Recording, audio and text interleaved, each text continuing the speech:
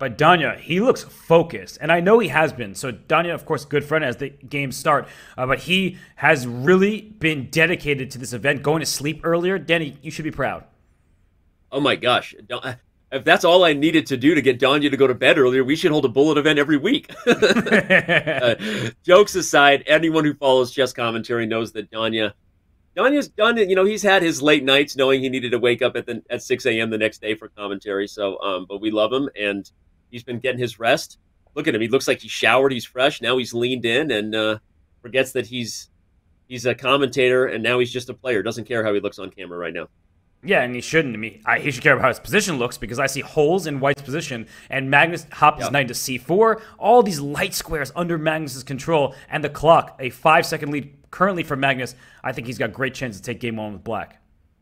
Yeah, and this move a5 is super nice. Obviously, already focused on opening the a-file, prying down the a3 pawn. I know it's bullet, but positional chess still matters. Oh my gosh, an e3 crumbling, the king behind it. Danya is feeling the hurt here in the first game. Yeah, bishop takes d4. Black is going up at minimum in exchange. It's a good effort there. Look at this, queen d4. Please take my queen. Oh no, my queen. Yeah. You take there. There was a back rank mate on e8. Nice little trap. Oh no, my queen. And Danya is going to try for every trick in the books, even when he's down against Magnus today. So, plenty more where that came from. Wow. So Magnus allowed rook d7 because he had spotted rook a1 check. Now Magnus up a full rook into this endgame and has plenty of time to convert the win. Yeah. Time is critical here. Any game we're evaluating a Magnus Carlsen advantage, you have to look at the clock before you chalk it up to the books. Right there, Magnus Carlsen does take the first game with Black. And he's ready. He's back home, feeling a little more comfy maybe, and here we go. This looks like a Caro-Kann to me, but it started with d4, knight f6. So it was a Jabawa London turned into a sort of Caro-Kann, turned into whatever this is. And I feel like Danya, he is going to be down on the clock in the early stage of the game. Magnus is the better prepared player between the two. Something Hikaru said, that Danya has been changing his openings against Naka and maybe against some of the other top players. And that could actually be detrimental rather than helpful because you spend time. But actually, look at this tactic from Danya. That trap. The f2 pawn. Magnus missed that. That's a super nice trick. The f2 pawn was hanging. I think that's a great point, though. Overall, when you're not playing positions that you're comfortable with, where the plans are almost subconscious, it can really hurt you in bullet when you really need to play quickly on the clock. So if Danya has to change his openings against top players, not a great sign. Oh, and look at that. He blundered his knight. Oh, man. He had such a good position. Oh, that's super unfortunate. That move, rook d1 by Magnus, took away a checking square, and now Danya resigns because he's losing his rook on d7 to follow. So that must be frustrating. You steal a pawn with a nice tactic, and then a few moves later, you blunder a piece in the center. We talk about that a lot. I know it's hard to get instructive moments in bullet, but you can't take for granted that a tactic may not have worked the move before, Robert. Your opponent does something that makes it work, and you were borderline pre-moving, and so you blundered. Magnus really heads-up play there to take away that queen d4 check and actually renew the threat of f3, and he wins the game. Yeah, and now we get into this third game here. Magnus, with the black pieces, trying to stop checkmate. He does, but his pawn structure is shattered. Great position, I would say, for Danya. He's also keeping steady on the clock. But now Magnus, will he show that endgame technique that's made him the highest-rated player in history? And you called it, though, out of the gates. I said Danya needs to make sure he doesn't fall behind. You specifically said that a 3-0 deficit would be really, really problematic. And right now, Danya is staring down the barrel of that gun. And look at that, though. He's rising to the occasion. He's won a pawn, now 2. He's got 3 passers. Good stuff here from Danya to make sure he doesn't fall behind 3 games. Do you see that smile? Danya smiled and took a drink. Right? That was actually very adorable. Can we flip and ship that, please? That's the feeling. You know the feeling of beating a world champion? That video we did of Artemiev? That's the feeling of beating a world champion in bullet right there. Big smile from Danya Naroditsky.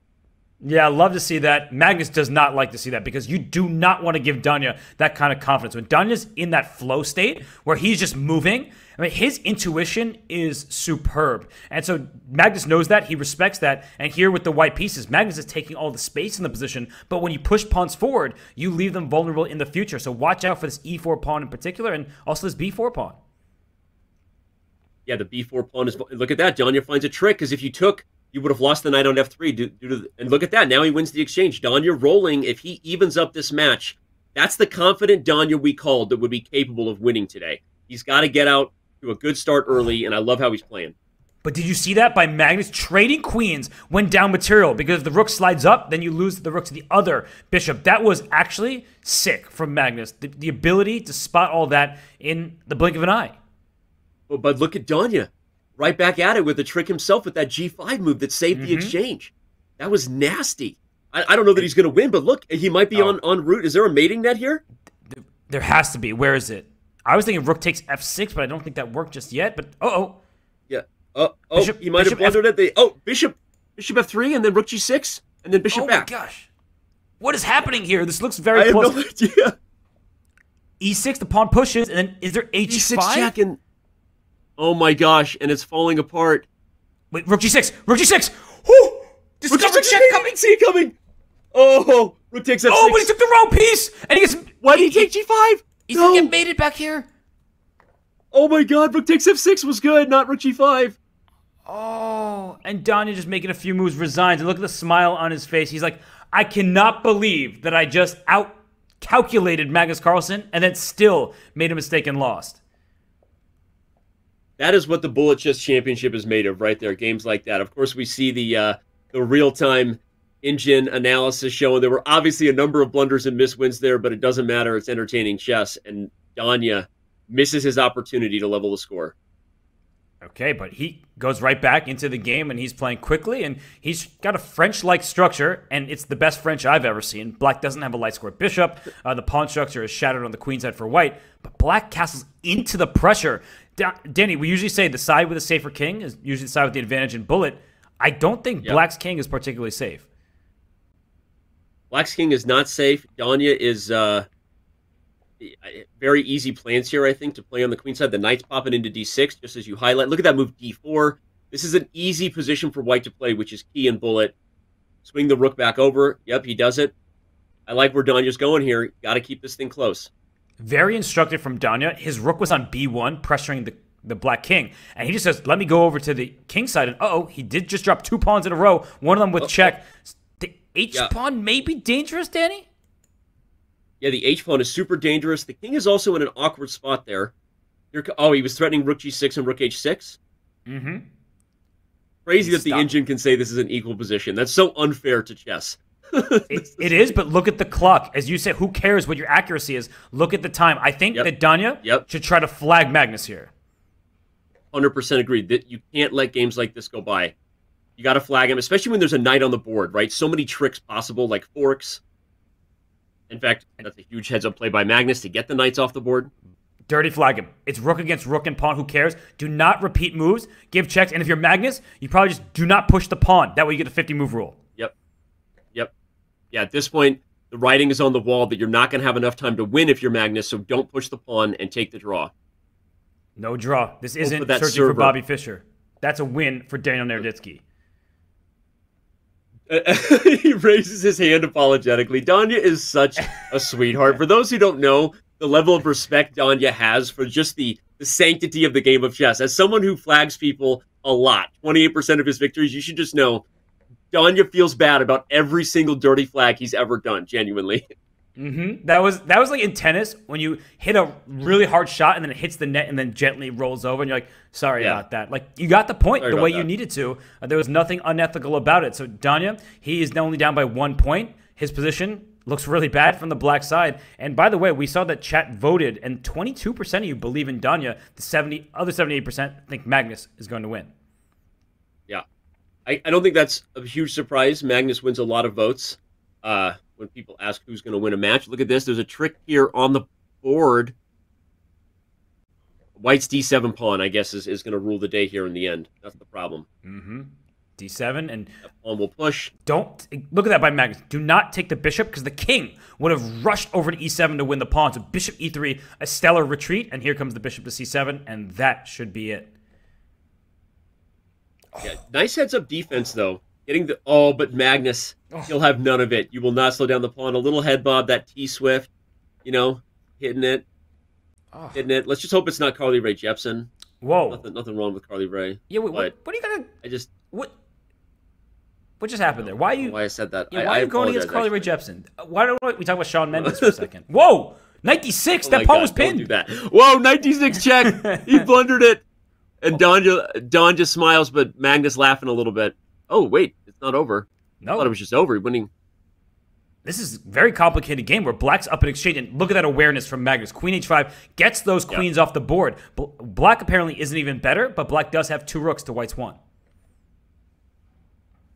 Yeah, this is completely turned around. For a game that started with a knight d6 check, borderline smothered mate, Magnus gets the queens off the board, heads up play, which makes his king safe, and now he should be winning in this endgame. But I'm looking at the clocks, and anytime I see Magnus within a couple seconds of Danya, I'm actually worried for Magnus, because Danya is faster in these time scrambles. There's plenty of time left, too much extra material for Black for the moment, but Danya is smart to play this out. Totally agreed. Especially if you're not down, at this point, there's still 19 minutes left in the match.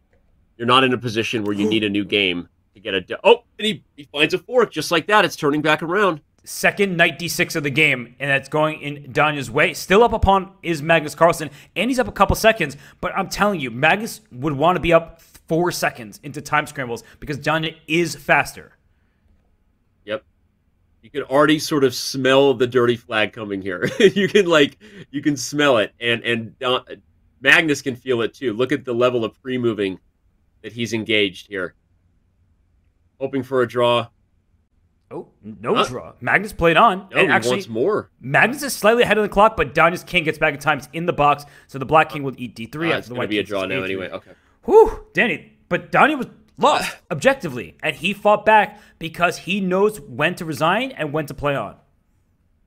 And I was actually surprised by Magnus's decision to keep pushing there. I think that if he does that too many times, he might regret it, because especially when you have a 2-game lead, I would be okay with a draw rather than take my chances in a dirty flag competition with Danya. I don't want to be in a dirty flag competition with that guy, right? And so I'm a little surprised by that risk there that Magnus took. Yeah, because yesterday, Hikaru against Alireza, Hikaru won bishop and rook pawn, a draw, because it was the wrong colored bishop for the corner. A couple times, he just flagged Alireza, the same exact endgame. We almost saw, for the second time in this match, rook against rook and a couple pawns to a win in time trouble. But right now, we're seeing Danya try to use the queenside to his advantage. He's down in exchange. Not the first time today we've seen that. But he's gobbling up queenside pawns, and that's a passer.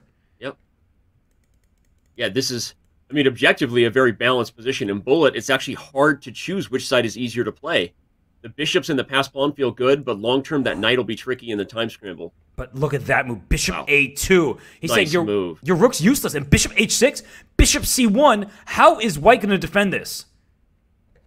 You have to go knight A3 at the end of it. Oh, Magnus, I don't know what he anticipated there. Unclear, but Danya is in charge. And look at the clock, by the way. Not only is Danya probably better with the 2 bishops versus the rook, he is well ahead on time. And as long as he doesn't blunder a piece, he should be able to take this game. Agreed. Yeah, this is Danya's game to win. Look at the time advantage just increasing for Naroditsky here. This is the position Magnus is afraid of. Doesn't want to be in these spots. Danya's going to, I think, bring this thing within a game here. And if I'm Danya, I don't know how many moves have been made, but I might throw in G4 at the moment, trying to catch him. He gave up a pawn. Sure. So losing a pawn is actually a good thing because there's no 50 move ruling. Oh, but that's not good. Oh, that's not a good thing, but Magnus only has 2 seconds. Not gonna. Oh, he's going to get everything off the board. Oh, he had a chance. Take the bishop. He had a chance. Oh, wow. Wow, what a save by Magnus there. And that is unfortunate for Danya because that was a rare chance to get a victory. He didn't take it. Yeah, that was a save by Magnus. So he's proving you guys may call me out and say I can't handle myself in the scrambles. He said, nope, this one I have under control. But honestly, that was Danya blundering a piece. He was trying to pre-move the way through. And now with the white pieces, though, look at this for Danya. Apparently, it's just winning for white. Danya's keeping with it here. And, not only is he better in these, or he's consistently up on time. Magnus did just hold his own in that scramble. Oh. But Danya's been playing a high level of chess here. Oh. Bishop A6, what a tricky move. He blundered. Look at this. The rook is under attack. With 3-4, there's F5. Yeah, and if you defend the rook, then you lose the knight at the end. So I think, how is this equal? Is it some sort of check in queen H4 guarding the rook? No, at the end there's You know what it is, Danny? It's rook takes A8 and knight D7, knight F8, and then the king can't escape. Oh my god, with a perpetual. But that's impossible to find. I don't think Magnus sees it, and I definitely think Danya doesn't see it because he's clearly frustrated. He actually just resigned. Oh my gosh. That's one of those where the engine is just so unfair for us, but it is actually a really cool thing because the instructive moment of this perpetual on Knight of 8, we never would have spotted if not for the computer saying the position was level. I mean, we sat there clueless for a little bit. I'm like, how is this equal? And I'm like, okay, you're telling me it's equal. Any queen move seems to lose a piece, so let's go for that. And that is ridiculous. You can't expect to find that even in a blitz game. And bullet, no shot. So Danya, with the black pieces, he just stole a pawn. He's actually playing quite well in this match. Agreed. Yeah, here he goes. He's up a pawn. And up on the clock, significantly, by the way. Yeah. So this is an opportunity to stay with it, get it back within a couple games after that crazy loss. But Magnus is also, he's pulling a Danya too. Even when he's losing, he's making it hard. He's dragging it out. And if he does have a lead, it's in his best interest to get as much time off the clock as possible. Only 13 minutes remain right now. Whoa! We have a blunder. That was Danya's nice. going to get it with the fist pump.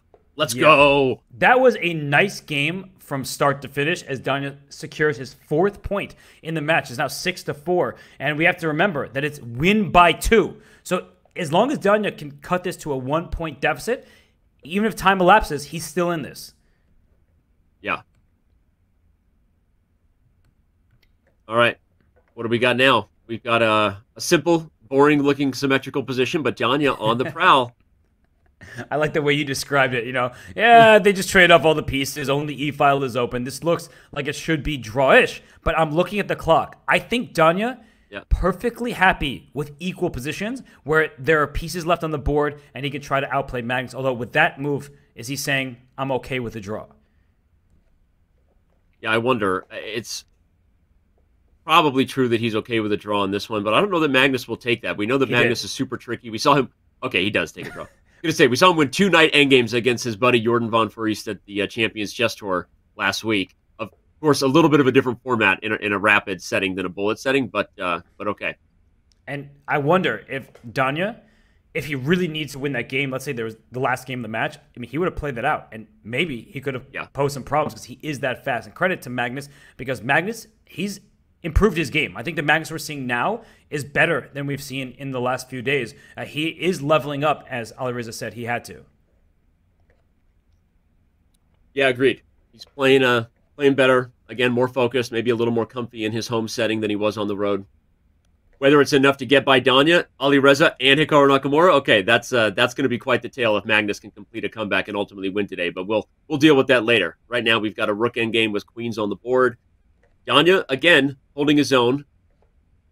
But Magnus up on the clock here.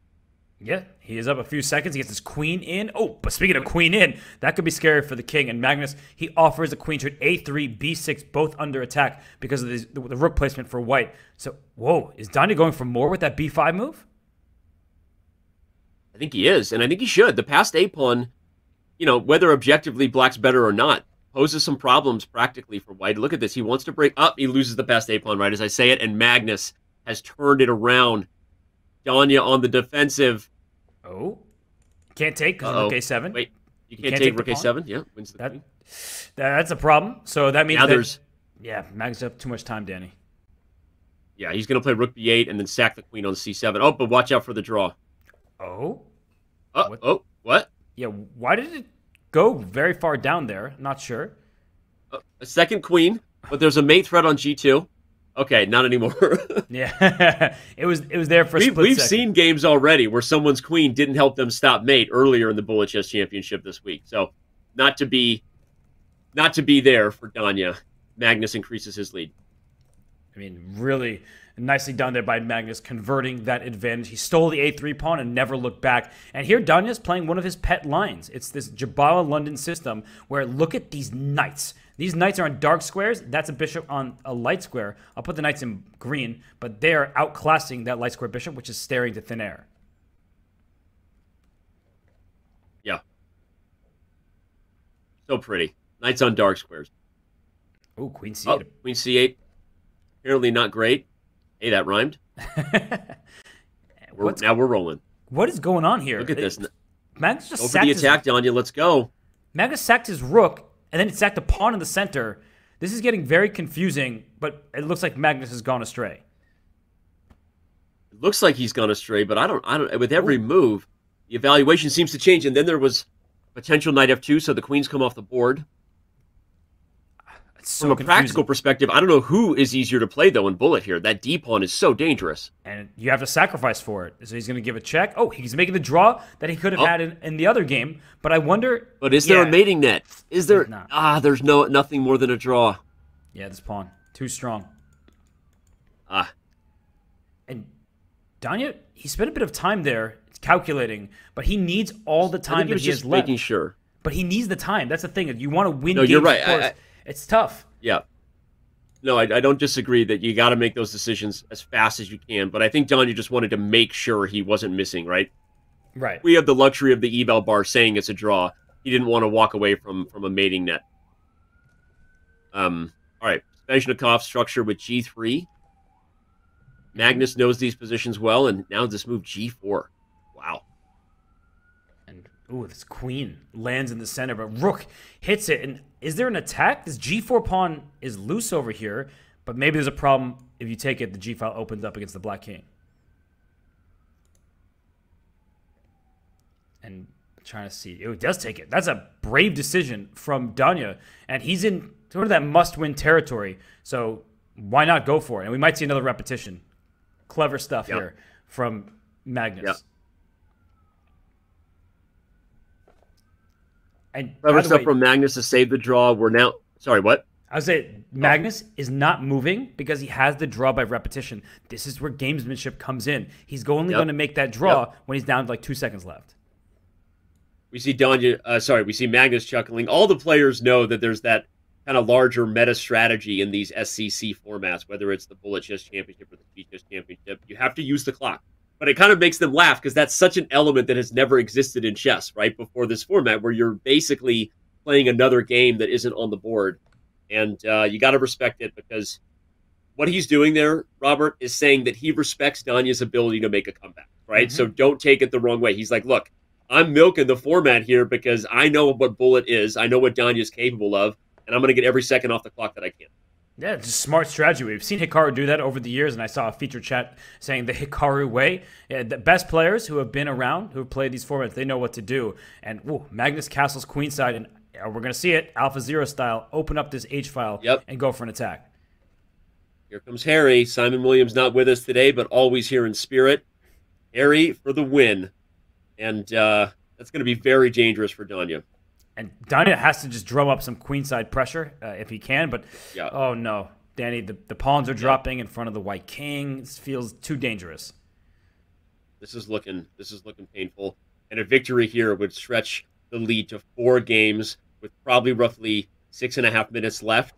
This is getting hard. It's win or go home, and it needs to start right about now if you're Danya, because Magnus is almost in the territory where he can just start letting the clock tick.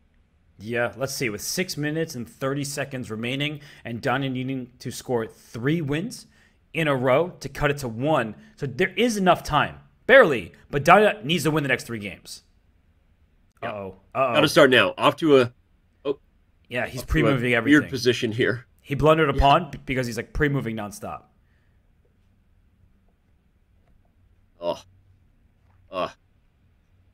It's good strategy. You might lose this game, but a draw to loss is the same for the match. So you need to move instantly, win instantly, and Danya's doing all he can. Yeah. 4 games is the deficit. You don't want it to become 5. But you're in that weird spot, Robert, where if you defend this position for a minute longer and hold a draw, that hurts too, because you just lost another minute on the clock and didn't get a victory. So Danya needs to find a way to swindle this knight endgame and get a tricky win.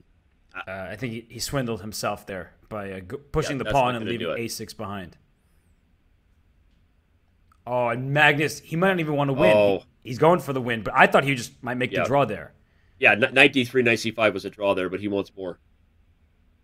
A win here essentially puts the match away, right? We never want to call it too soon, but it's getting tough. It's going to be under 5 minutes with a 5-game deficit. Oh, man.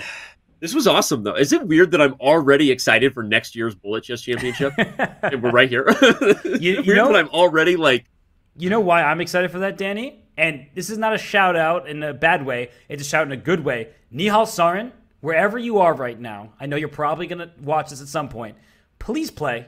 You're invited. I know you're busy, but we would love to see Nihal join the party because we have the best bullet players on the planet here, and I feel like Nihal's really the name that is absent from this field. I completely agree. It'll also help with the Twitter hate that I received from all of your fans in India, Nihal Sarin, because they thought we didn't invite you. Of course, we invited you, and so next year you have to play so that people know we didn't mess that up. And well, this match, it's in the books by right now a 5-point margin, and we'll see how it ends. But you could see Magnus bopping his head. He's a different Magnus than we saw earlier in the competition. He is back home. That probably helps. He's on his normal setup. But he's also just playing a lot better, and I would say faster in the scrambles. When he was playing from Barcelona, Danny, I don't know if you watched this part, he was like shaking his hand after every game. He said his hand was falling to sleep. He didn't have a good setup. So at-home Magnus seems to be increasingly dangerous for the opposition. It sounds silly, but this format, as much as anything, brings out the sporting elements of the physical setup players have at home, right? You need a table that supports your wrist. I mean, seriously, right? If you're on an awkward table and your wrist is on the edge, everyone has had that, right? You can't play with a touchpad unless you're Robert Hess. You know, I mean, seriously, you need your setup to do well. And the physical elements of whatever makes chess an esport, if you want to call it that, are really highlighted in this event. And we'll see if that is enough to help Magnus turn around his fortunes and maybe make it all the way to the grand final. And I'm not going to lie, we can already start talking about it. I still see Ali Reza as the favorite in the next round. I love Danya. We're not looking past him, but this one's over.